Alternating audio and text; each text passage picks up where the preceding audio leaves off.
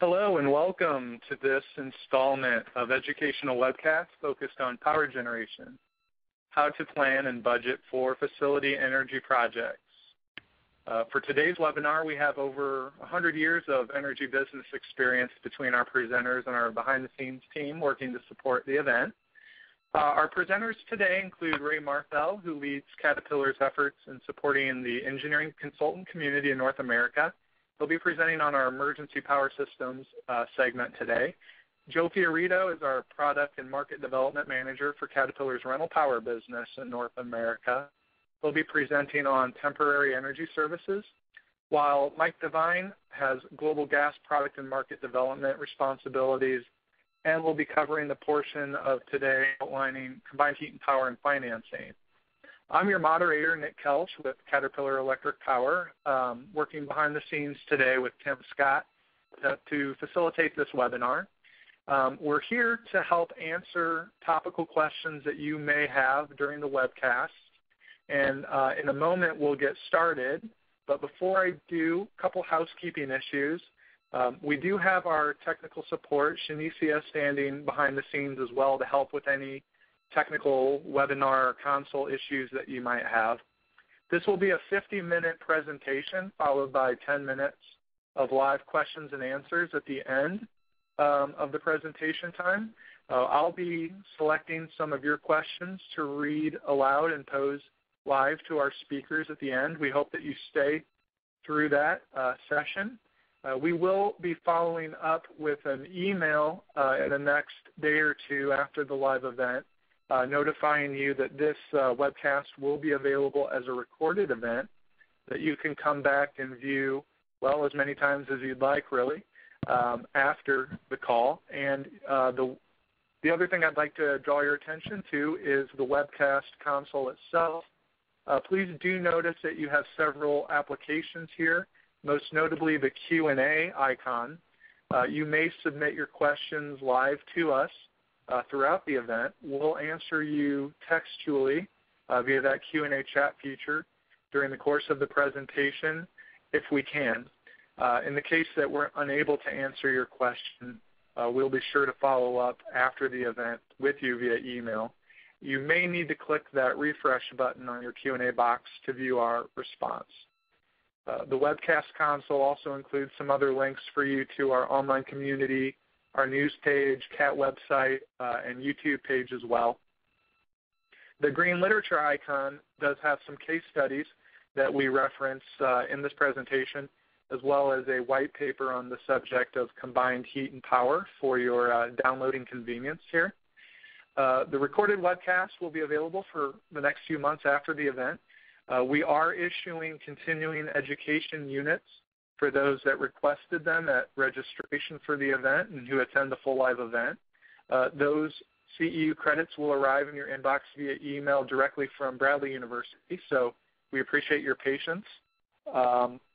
And before I really start to get into the meat of the presentation, I do want to quickly do a couple poll questions so you can get to know each other as an audience. And if you could, please click the radio button and submit your answer to this first question. What industry do you work in?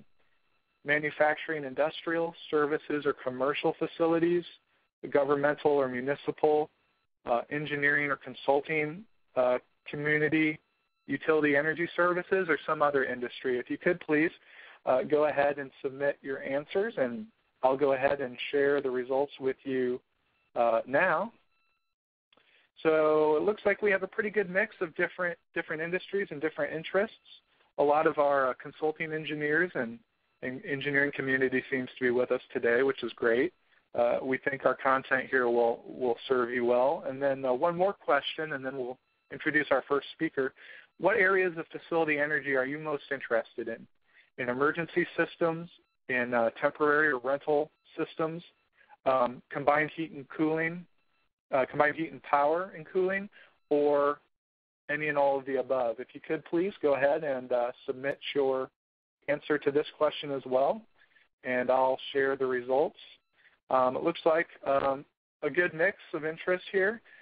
We have quite a few people that are interested in, well, all of the above, which is great because that's what we're going to present on. So Well, without further ado, what I'd like to do is hand off the presentation to our next speaker, Ray Marfell. Thanks, Nick. I'm going to take a little bit of time here and walk everyone through a high-level overview of what most people think of when they think of backup power, and that's emergency standby power or diesel generation. I'll also talk a little bit about some of the electrical system components and how that plays in a decision in terms of the cost for your infrastructure. But first, I want to start by explaining why diesel tends to be the predominant fuel of choice when looking at an emergency power system. And predominantly it's two reasons. One is the low initial installed cost versus a gas-powered or even a turbine-powered type system. And secondly is the initial transient and block loading capability or starting capability. As you'll see in the chart on the bottom, the yellow curve represents where the diesel tends to play. And for many of our customers, a low-hour immediate need for power is the predominant driver. Now, my colleague, Mr. Devine, will be talking here shortly as it relates to the gas product, which you can see has much better cost efficiencies and higher hour and higher efficiency type usages. But I think the main driver and main thing that we would want any customer that we work with to understand is help us understand your application. And that'll probably come up as we go through the presentation multiple times today. Now, I mentioned the installed cost versus diesel and gas, and these are just some examples that we can use for illustration. Now, the basic generator set cost on a dollar per kW basis, that can vary depending upon the model and vendor that you choose and the size of the product itself.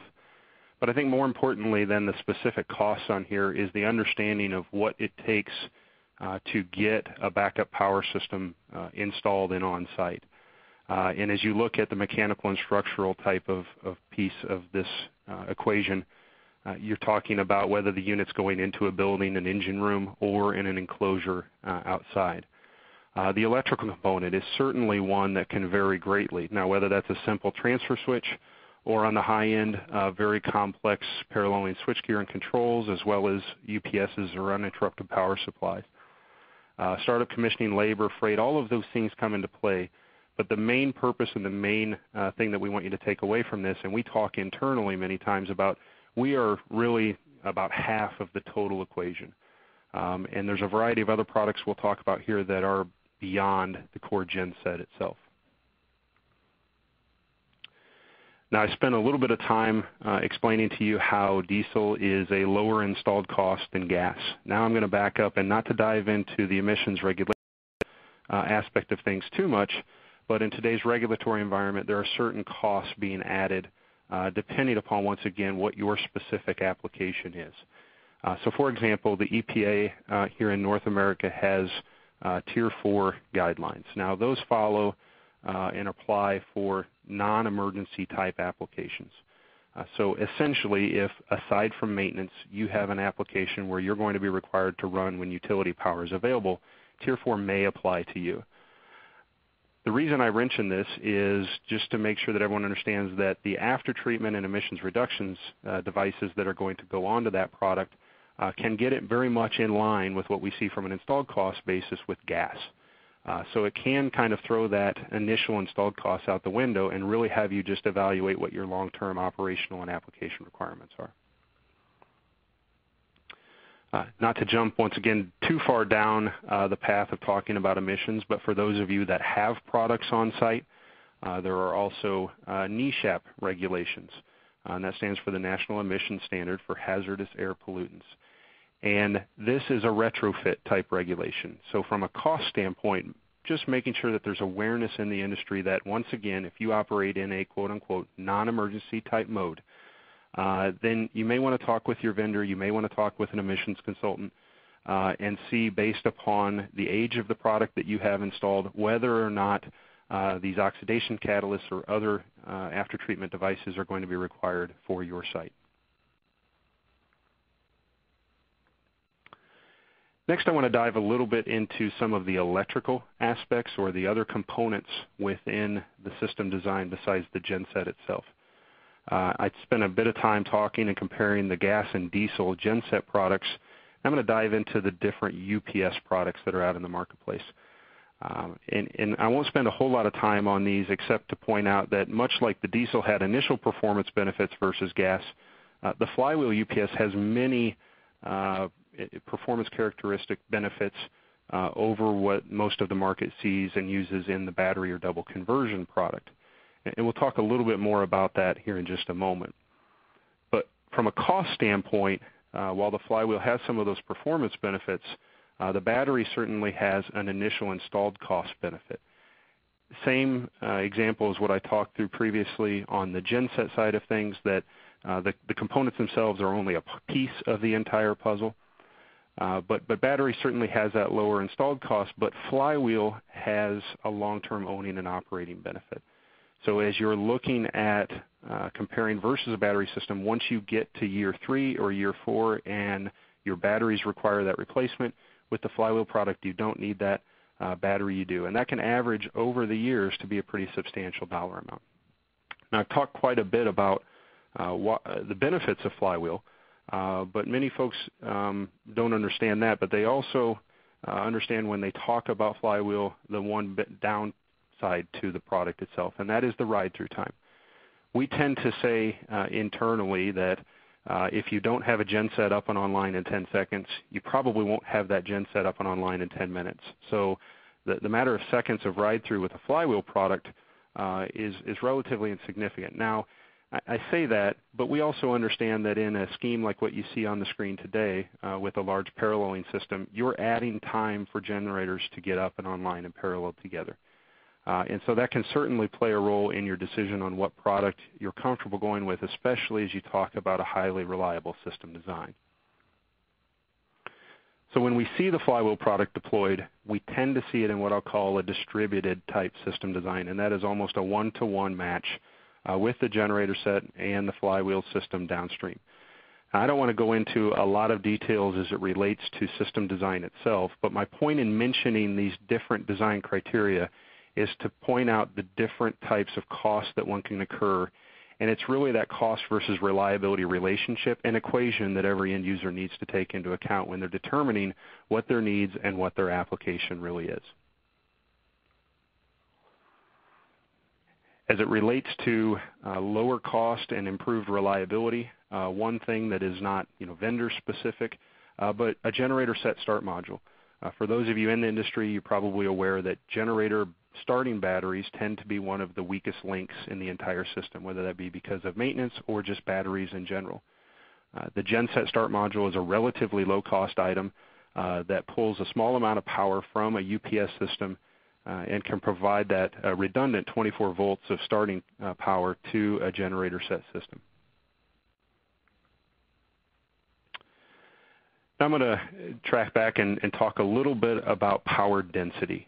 Many of the vendors in the industry are really striving to improve power density, and it's not necessarily about getting, in this example that you see on the screen, 4 megawatts out of a single package. It's about moving that 4 megawatts from a low speed to a high speed type offering. So in Caterpillar's instances, you see the two products that we can offer at that power rating. And the reason it's important is when you look at your traditional low speed, and when I say low speed, I'm talking 900 RPM, it tends to have many of the characteristics and performance characteristics that I mentioned earlier with the gas product. Now, there's certainly variation in that, but as you talk about the 3612, for example, it does not have anywhere near the starting capability, load acceptance capability that the newer products do today in the marketplace, such as the C17520 that you see here. Now, while that's important from a performance characteristic, it also translates back into a desire to reduce total cost to the end user. Now, that could be in a hospital application, a large hospital application where a significant number of units are going to be required. You can cut down the number of units, but also by cutting down the number of units, you can cut down a total installed cost, whether that be an additional breaker in your paralleling switchgear, whether that be long-term owning and operating or maintenance costs on one less unit. Also at the electrical contractor side, there could be cost savings in terms of the number of pads poured, or the less conduit being run within the system itself. Now, the last thing I want to talk about before I turn it over to my colleague on the rental power side is back to regulations, and more specifically codes and regulations. While it's important to understand your application from an emission standpoint, it's also important to make sure you understand your application from a code standpoint. And here's just one example is for those of you who live in the healthcare world, NFPA 110, the 2013 edition, there is a change coming out, and it states that essentially whenever the emergency generator is not in service, an alternate source of power shall be supplied. So once again, from the standpoint of evaluating the cost of your system, if you don't have redundancy built into that system, and you take a unit down, let's say just for standard maintenance, the NFPA regulations now state that you have to have a temporary source of power. So a rental unit or what have you would be appropriate. And once again, much like the genset start, another relatively low-cost item to think about when you think about design, both in terms of reliability and cost, but something like a quick connect, to have the cam lock cabling or quick connect cabling able to be accessed on the exterior of a building can certainly provide advantages to an end user, whether it be for one of those maintenance type of requirements that I just mentioned, or in a true outage in terms of being able to run the cabling into the building, almost a plug-and-play type device, versus having to run the cabling through a basement and across stairs and all those other types of good things that some of us have all experienced in the past. So with that, that's the end of my session. I'm going to turn it over now to my colleague, Mr. Joe Fiorito. Joe is our rental power business manager. Thanks, Ray. When referring to temporary energy services, we're basically discussing what solutions are available to assist in the event of an outage. Now, I realize looking at the audience preview that only 2.7% of you were really interested in temporary solutions. I'm really hoping that all of the above actually have some interest in this topic as well. Basically, in terms of outages, these can either be planned circumstances for maintenance, repair, or replacements of critical items such as switchgear, transformers, utility tie-in, or perhaps you're working on your HVAC system where you're looking at your chiller, your heater, air handlers, air conditioners, or perhaps even your backup generator. Hopefully these are events that you have time to plan for and don't cause a great deal of grief. However, we all know that equipment doesn't exactly follow its prescribed life expectancy, and things do go bump in the night. So if a storm or an accident takes down a critical system, rest assured that there are temporary solutions available that will restore your business continuity. And this part of the presentation will focus on just a few examples of temporary energy solutions. And for simplicity and time, I'm only going to focus on two types of utilities that seem to have the highest impact on the majority of facilities that we face, these being electricity and the HVAC. If you are interested in compressed air solutions, these can be discussed at a later time. Generally speaking, loss of electricity can be the single most disruptive situation in a facility, and yet it's something that we all take granted for. In today's digital society, seconds seem like hours, and hours seem like an eternity. Ray mentioned about the generator starting up in 10 seconds or less. I can assure you when the lights are down and you're looking for that generator to start up, it seems like you're watching a calendar at that time. So if you find yourself planning or executing stages of trying to find temporary power, here's a few guidelines that you want to consider. First of all, mobile generator sets come in all types of sizes. I'm going to skip over the real small ones like the ones you pick up at Home Depot or your big box store and start with your small towable generator set, something like a 20 kilowatt as shown in the lower left-hand corner there. These are most popular for providing power to your smaller locations where loads are less than about 30 amps at 40 volt or typical single-phase applications. The portable generator sets, they start at about 20, but they go all the way as high as 2,000 kilowatts with many, many nodes in between. And for loads greater than 2,000 kilowatts, larger generator sets can be paralleled to basically provide virtually unlimited kilowatts, as you can see in the lower right-hand corner, where there's an installation there with over 100 Caterpillar XQ 2000 generator sets providing power for a utility. And for loads somewhere in between, such as the oil platform picture in the middle, It's pretty simple to couple up a couple of generator sets, feed a step-up transformer, and easily get the job done. Most generators in the market today do operate at multiple voltages, anywhere from your 120-208 up to 277-480, and of course, through the use of transformers, just about every application can be accounted for. So when sourcing a temporary generator, there are a few areas that you really need to focus on. First off, what is the voltage you would like to connect at? And you need to determine first if you'll be connecting to a piece of switchgear, a quick connect box that Ray mentioned and showed earlier, or a specific piece of equipment that needs the power or a transformer. A good electrical contractor can usually assist you with some of those recommendations. After you've figured out what voltage you will need, the next is how many amps you're going to need or what load will be required. This can be determined by looking at the breaker size and or operating data. Actually, operating data is your best source of information. We'll often get a call to provide a backup generator set for an emergency, and the customer doesn't exactly know the real load on his system, so he takes a look at the main breaker and we size the generator accordingly. I want to point out that there is usually a very large margin between a customer's 3,000 amp main panel rating versus what we actually put there when we do the installation. And often is the case, our generators get out there and they can be oversized, which actually can be an issue. When you're operating a diesel engine, more is not always a good thing. Diesel engines like to work hard, and they can get pretty messy if they're underloaded. So again, if you have actual data, that's the best opportunity for us. Another thing to consider is that most facilities were not built to provide easy access such as tie-ins. So when you need powering up, the next thing to look at is where you're actually going to park that generator and how you're actually going to route the cables. And Ray's example of the quick disconnect box and external installation is the best. However, breaching walls, going down stairwells is pretty common practice. So a couple key points to review is, make sure that the generator is easily accessible for servicing. This includes leaving room for fuel trucks, service trucks, and technicians. Most of our generators are shipped with just a limited amount of fuel on board just to get you through the initial startup or a certain period of time. And this is primarily to cut down on weight. Technicians and electricians will need clear access to provide connections for the cables and to route them to your connection point. You will also need to be aware of noise and building air intakes. Mobile generators are designed to operate on low noise and emissions, but this can be relative to certain circumstances. It's not a good idea to put a genset anywhere near an open window or an intake duct. It's a much better idea to move the generator further away and increase the length of the cable.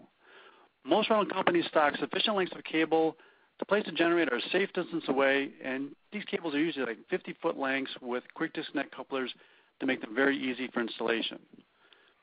The last consideration would be the duration of the project. This is not so much on the extended run times, but diesel engines get quite thirsty and need servicing at certain intervals. A good rule of thumb is that a diesel generator will consume about 70 gallons of diesel fuel per megawatt hour. Larger generators operate a little bit better, and little ones a little bit worse. So in the case of a 2,000 kilowatt generator operating at about 80% load, don't be surprised to be burning over 100 gallons an hour. And with only 1,250 gallons on board, you may need a fuel plan if you're planning on running for an extended period of time. So I put together a chart for your reference, and these are just some ballpark numbers to provide you with a general understanding of what goes into a temporary power project. There are a lot of variables in a temporary power business, so before you commit to a firm price, please contact your local CAT dealer to get a better number. First off, how big is the project? Is it a difficult or super sensitive solution? Are there specific emissions requirements or permitting needs? Will the generators be standing by in the case of an outage, or will they be running for many hours? When referring to temporary solutions, we're really just talking about rental opportunities for rental houses. And with all rental businesses, it's about acquisition price and utilization. As we all know, prices have been going up every year since the dawn of time, and most recently with the newest and tightest emissions regulations, we've seen prices increase from 30 to 50% in a very short period of time. So there can be a very big difference in renting a generator that was built in 1999 with virtually no emissions controls to one that's built today with state-of-the-art controls that actually take this generator set and let it operate 90% environmentally cleaner.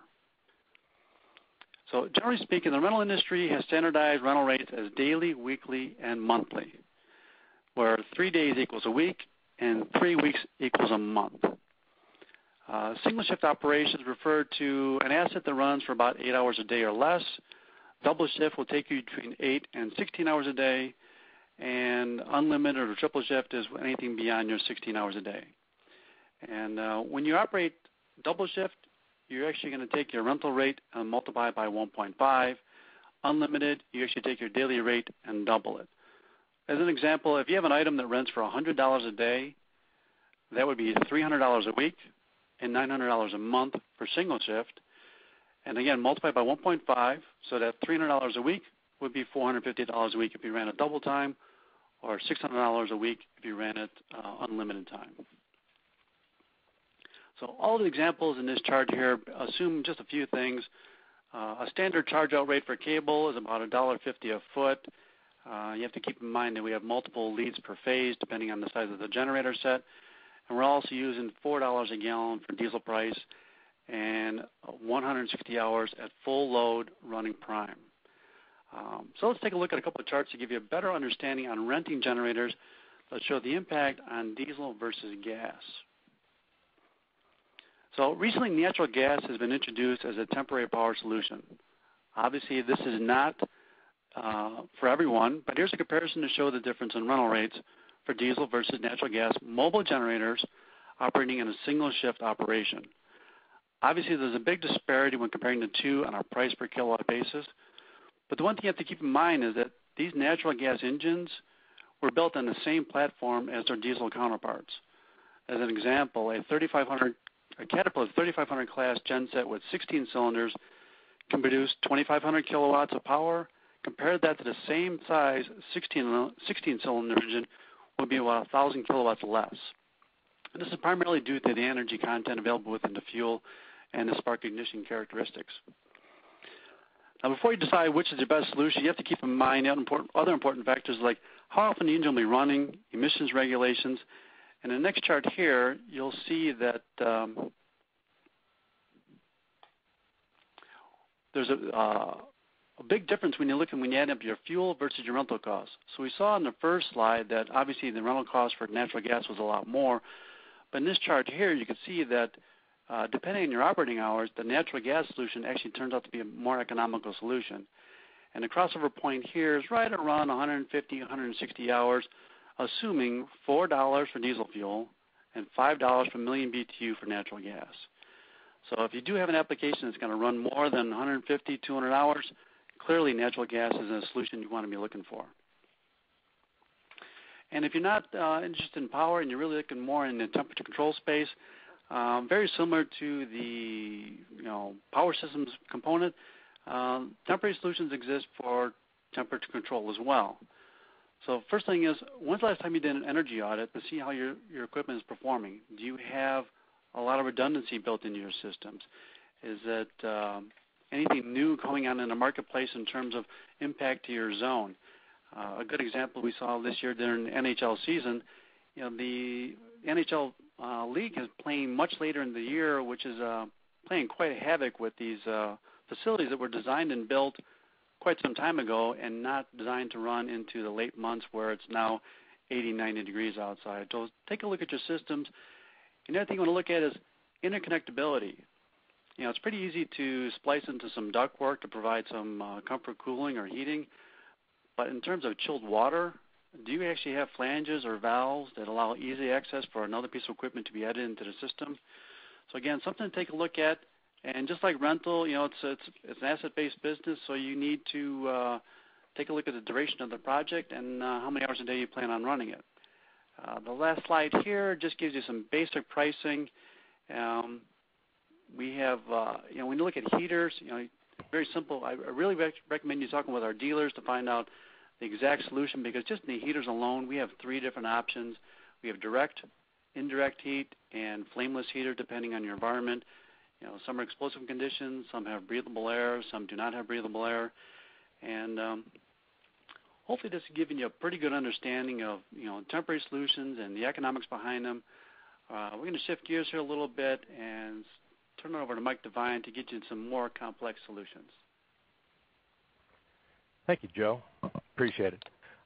Would like to spend just a couple of minutes now talking about the concepts of combined heat and power and some of the reasons why the combined heat and power aspects work in the marketplace today, particularly as we're starting to see it in North America coming along quite well, and why it works financially. The other thing is we'd like to discuss a little bit about financing projects in general. So whether it be a diesel or a gas project, I would like to be able to share with you a little bit about that.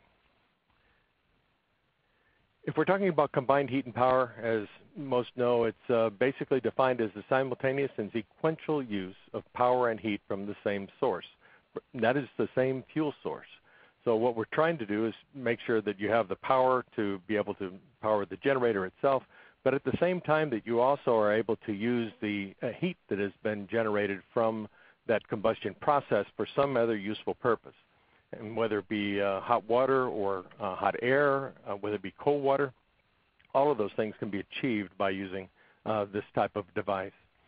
What is really driving this market and what has been driving it for years or not driving it, as the case may be, has been basically the spark spread, or the difference between the price of energy, electric energy, and an energy created from a gas source. So as you can see, the red line over time has been in the 90s and early 2000s was certainly beneficial to be using the gas. The gas prices were quite a bit cheaper. During the late 2000s, the gas prices rose quite a bit. The electricity, though it did rise, was not rising as fast, and so it was not as cost effective to be using that. With the advent of the shale gases and the lower cost natural gases that we're seeing, and the foreseeable future shows the price spread to remain positive for this, that has grown quite a bit, and we're seeing a lot of interest now in these combined heat and power systems, something that is going to be very valuable, I think, in the long term for all of our projects. So what's really driving all of this into the marketplace? Emission regulations is one of the big ones. And as we see in many of these applications, it's not just the national emission regulations, but also many local regulations are getting in the way of being able to apply these projects. Local incentives, both tax incentives, whether they be federal or local, direct incentives from local or sources, and also the national and regional sourcing for income. The cogen efficiency is a big deal in that you're going from resource efficiencies of somewhere between 38 and 45% electrical efficiency of a basic generator set. Being able to use the heat from that engine, you can see efficiencies upwards of 90% total efficiencies. Grid reliability is a big issue, and as the coal-fired plants seem to have more pressure to leave the system, what we see is that the reliability will be even challenged more. And so many industries particularly are going to be very interested in trying to come up with the right kinds of products to be able to maintain proper voltage and control over their systems. And these cogeneration systems and distributed generation in general has the capability of doing that. Environmental pressures and the EPA and the regulations that are coming out today and will be coming out in our near future are certainly pressuring a lot of areas to create lower emissions. Gaseous fueled engines have the capability of reaching quite low emission levels. And of course the natural gas infrastructure. If you do not have the gas available, it'd be obviously difficult to use and work with a gaseous fueled product. And whether you're talking about the natural gas that's in a pipeline quality, whether it's a compressed natural gas or liquid natural gas, as we see in many different parts of the world today, or if we even talk about the propanes, the fuels that are takeoffs from the wet gases coming out of these shale fields today, a lot of fuel sources available for that liquid fuel today. So how do we use the heat off of the engine, and what does it get used for? Well, we're traditionally used to seeing the electric power coming out of these generator sets, whether it be for distributed generation purposes, for utility peaking, all those, any different type of project where you actually need the electric power. If I'm at the end of a grid and the grid does not have enough power to support the facility that you're either putting up or wanting to add on to or using today, electric power generation has always been a good option for being able to fill in those needs. The use of hot water off of these engines can be a very useful thing, but keep in mind that the first priority of any cogeneration project is to cool the engine. If we don't take care of that need of the engine to keep the engine cool, it's just like in your automobile. If you plug up your radiator or you take your radiator out of the system, your car won't be running very long. And the same thing is true with these cogeneration systems. But once you've identified the right types of cooling systems to be able to do it, the hot water that is available out of your normal radiator circuits can do a very good job of allowing you hot water for many different purposes. In many applications, we also see that hot air can be available to you. And it could be as simple as having a diverter, a piece of plywood that would go in front of a radiator system that would move air in and out of a building. We had a maintenance facility once where we were up in a mining application, had a gas engine that was up operating main power for the facility. And during the winter months, they would move the flap over and push the hot air into the building. During the summer months, when they didn't need all that heat, they just simply move the plywood main and shoot the air outside as opposed to inside. So it could be very simple and doesn't have to be rocket science to be able to use that hot air and hot water effectively in these systems. We also have the capability of taking heat off of the exhaust systems, and that could be in the form of either hot water, quite a bit of hot water, can create steam off of this. The lower pressure steams under 100 psi is quite simple to do there, though the steam processes do cost more than what a standard hot water system would. We also have the capability of taking chilled water off, using the hot water from these systems to go into an absorption chiller and to be able to create cold water for your facilities. So all of those are options for you with a combined heat and power system. There are applications, though, that can also use the CO2, which is a natural byproduct of the combustion process, and use the CO2 for something beneficial.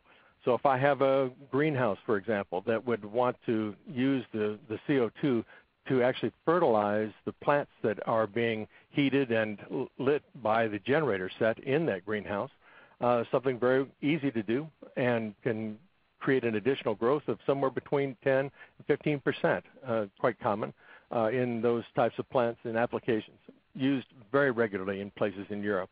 You can also use the CO2 for a bottling plant and to be able to use as carbonation in beverages or for other CO2 purposes. The CO2 is clean to the point where it is basically as safe as any other produced CO2 source might be. The applications that these go into are many.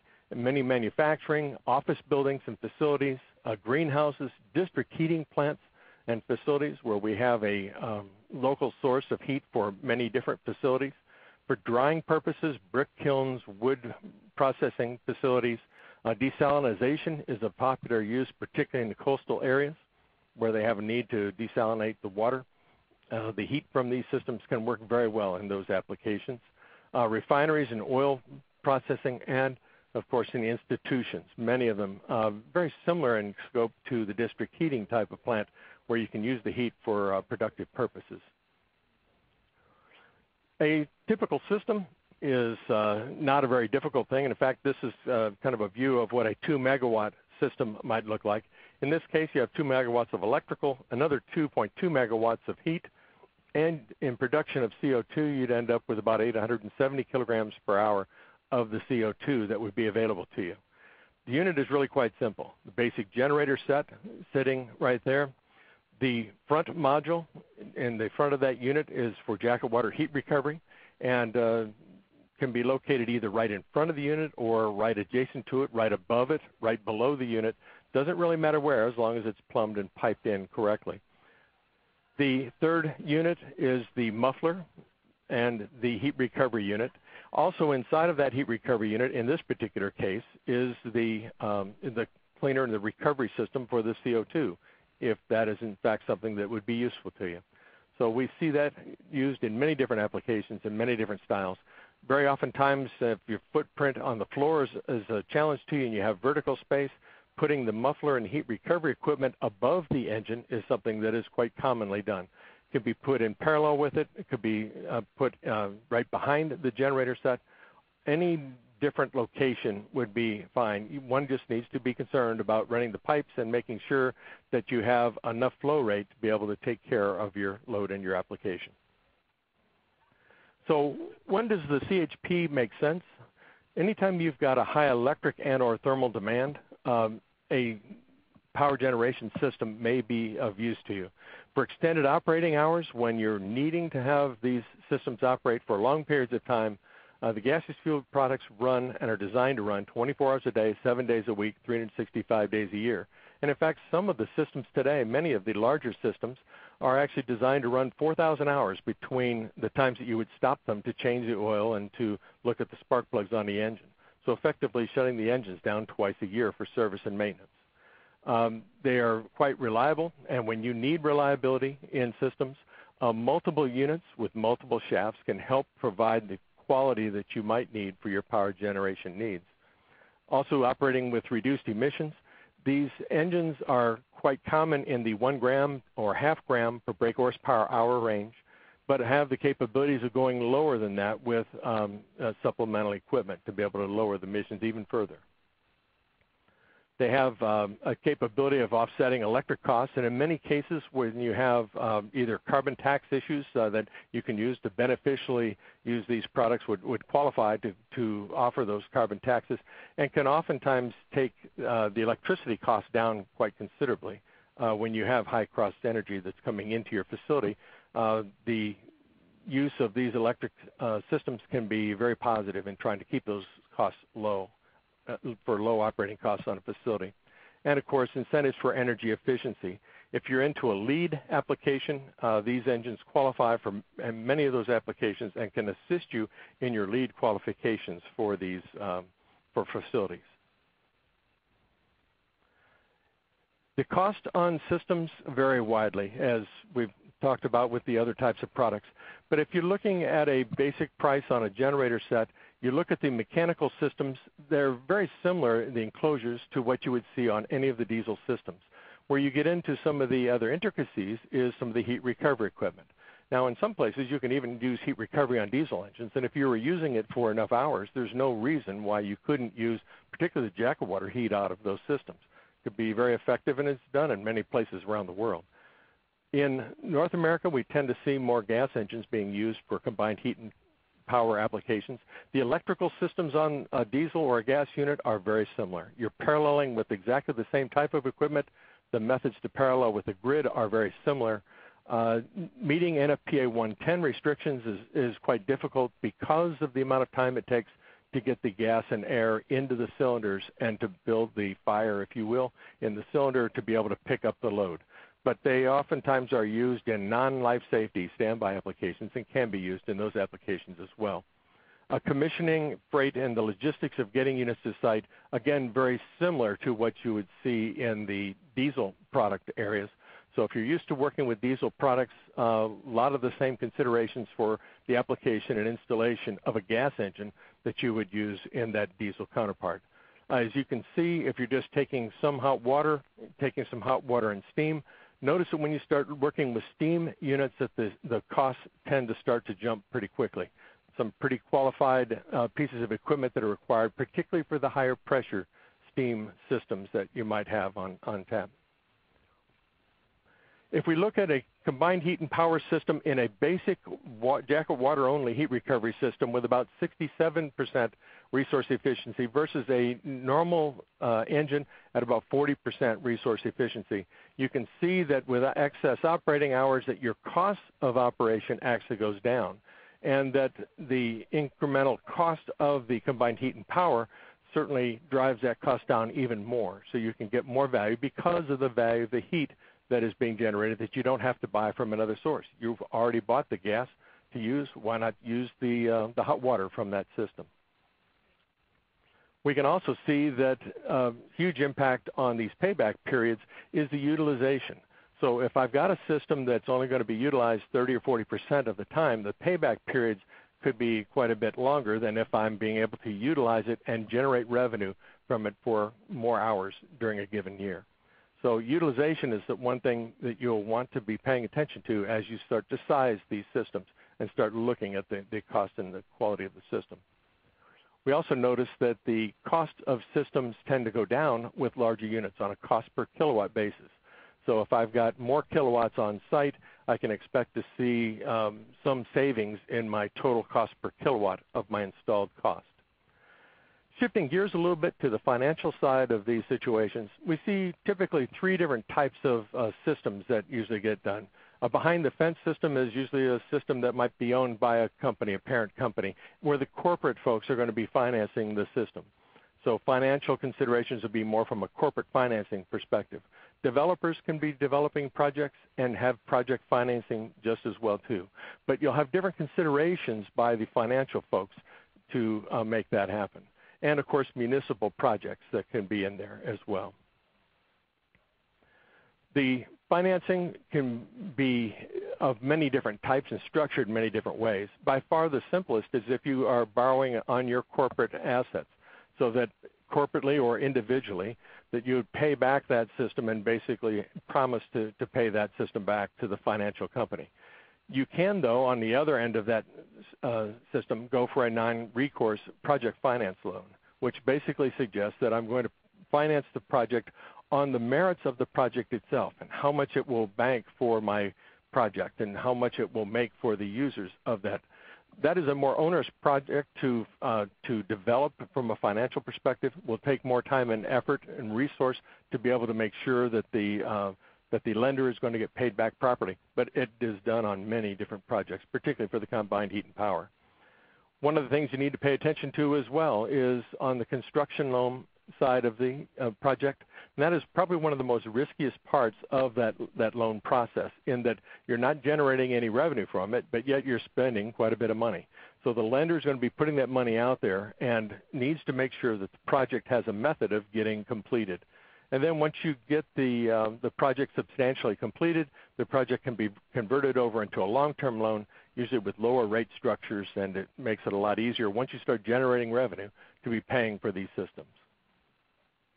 So who's involved with the financial parts of it? There's a lot of different pieces. And what we're trying to understand is what the lender is going to try to find out is how is it structured? So who is the operator of that system, and how are they going to be connected to the project owner? Sometimes it may be the same company. They're one in the same group. And it makes it a lot easier than having these legal entity agreements between all these folks. So how am I going to be using that energy? Do I sell it to the grid? Do I use it internally?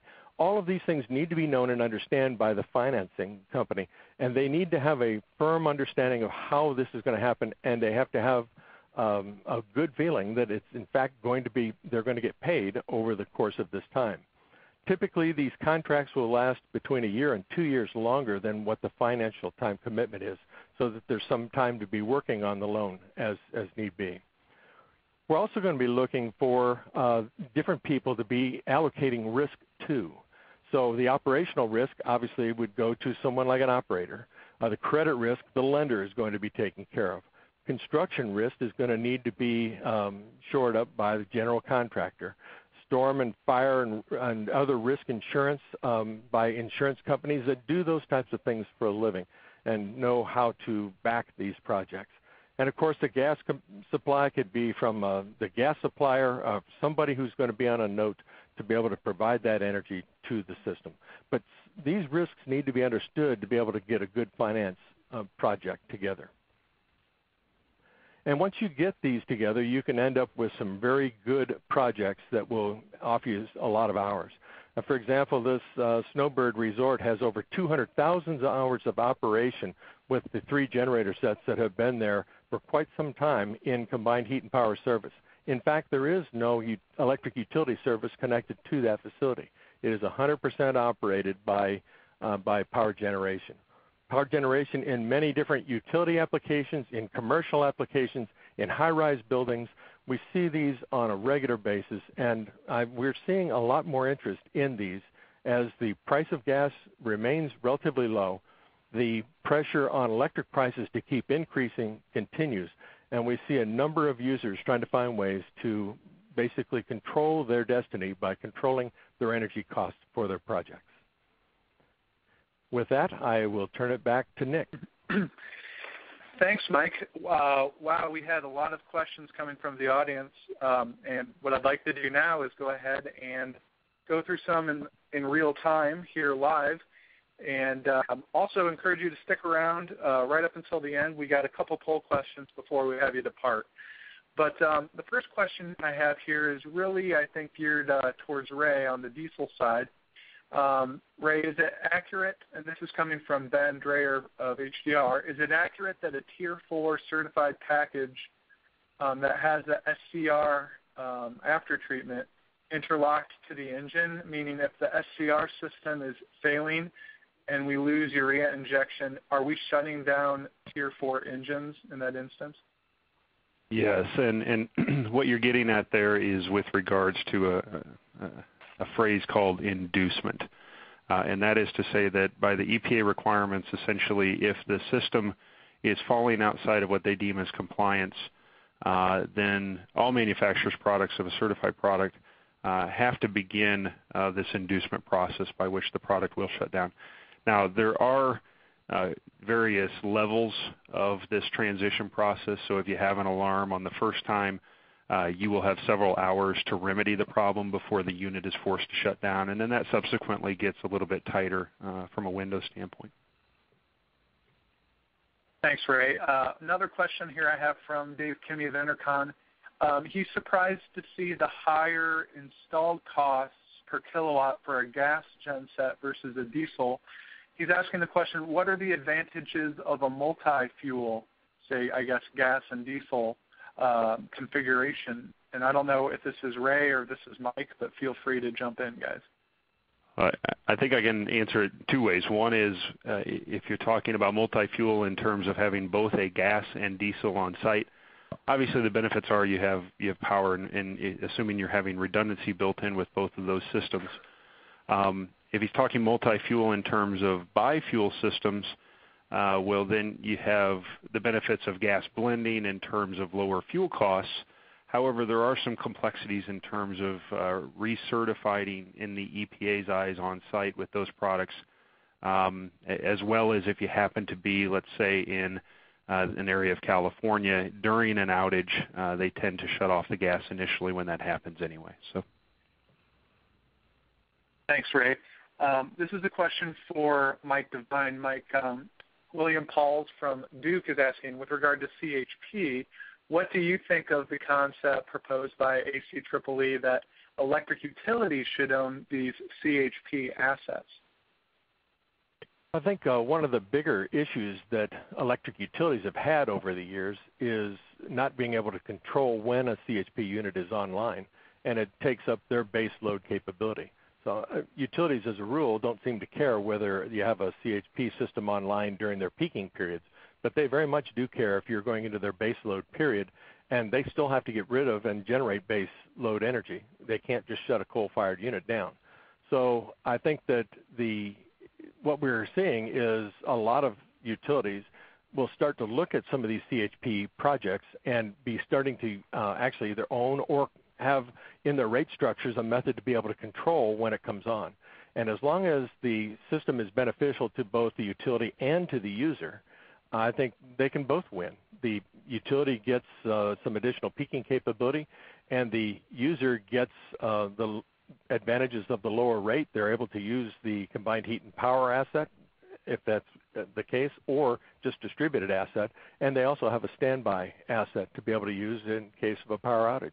So I think it can be a win-win in both situations. Thanks, Mike. Got a question here on the rental side for Joe Fiorito. Joe, what types of electrical connections can I expect on a temporary rental generator? Rick Copeland from Crenshaw Consulting is asking, is it just the cam locks that we heard about earlier, or what can be expected? And Joe, you may need to unmute yourself. Depending on the size of the generator set being supplied, it can either come standard with a cam lock receptacle right in the back plane of the generator set, or it would come with a blank bus bar. typical half-inch bolts. I can't remember the spacing on them, but sufficient to get enough leads in there per phase. Many applications you'll see dealerships will attach what they call tails to the bus bar. So it eliminates one of the steps on job sites so that when you do roll out the generator set to the site, it's just a matter of the twist lock, cam lock style connections from the generator set to the the various lengths of cable. Thanks, Joe. I have a question coming here asking about biofuel systems. Actually, a few questions about biofuel systems. What is CAT's position on some of these, either retrofit or from the factory dual fuel systems that are being made available in the marketplace these days? Yeah, I can answer that one, Nick. We have plenty of experience with these in the marketplace with regards to the third-party solutions. And we support it if a customer has a requirement and wants to extend their runtime. As I mentioned before, though, there's just a bit of a complexity in terms of making sure you work with the folks who are working your air permit to make sure you go through the proper processes to revalidate the certification on that genset product. Thanks, Ray. Here's a question, Mike, about spark spread and the difference in gas and electricity prices in North America today. And this question's from Craig Prisgoda of Momento. At what spark spread do CHP systems become affordable? I wish I had something that I could just tell you the answer was 7 and the answer would be done. Unfortunately, it doesn't quite work that way. Some of it depends on the nature of where that price is. So if I have a high electric price, relatively speaking, so if I'm at 12 or 15 cents a kilowatt hour, then the gas price can be quite a bit higher, and the spread would need to be actually shorter to be able to cover that need. Whereas if I'm at 6 cents a kilowatt hour for electricity, I have to have a wider spread in terms of a percentage in order to be able to cover the cost differential between the two.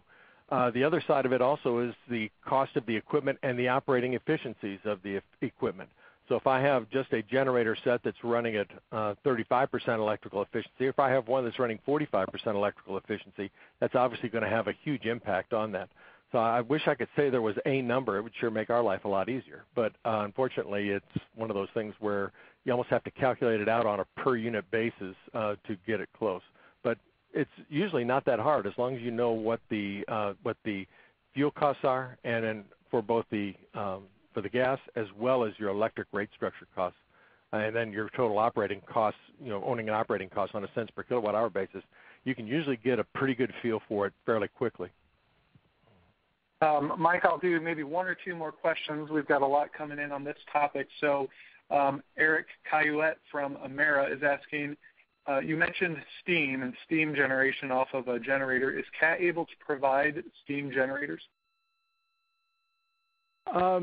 We have provided generators on site. We do not manufacture steam generators ourselves, and I assume you're talking about recovering heat, taking the steam, and then generating electric power with that. We have used them on a number of projects throughout the world. Usually on the larger projects, it's usually not very cost effective until you get at least into the 10 megawatt and higher range, usually quite a bit more than that. But we have done those projects before, but we do not manufacture those products specifically ourselves. And Mike, Matthew Stoyangi from HS Angus Consulting is asking about electrical load and heat output. Is there a relationship, or does the amount of connected electrical load to a generator affect how much heat it's producing? The answer to that is yes. The higher the load that you have on the engine, the more fuel it's going to take to cover that load. The more fuel is being consumed in the engine, the more heat is going to be made available as a result of that. Now, in a gaseous fueled engine, different than what a diesel would be, the temperature of that heat, even on if I had a 50% load and I had a 100% load on the engine, the temperature of the exhaust gases and the jacket water will be basically the same or very similar. because of the air-fuel ratio that's going into that. You have a constant air and constant fuel that's going into there. So the temperature will be similar, but the volume of that heat will be quite a bit different between the different loads, as opposed to a diesel engine to take heat recovery where you don't have an air-fuel ratio you're concerned about. You have an overabundance of air, and you put enough fuel in there to be able to make the heat load that you need to generate the power. So there, the temperature of that exhaust, the exhaust gas will change pretty readily as well, the jacket water being fairly similar all the time.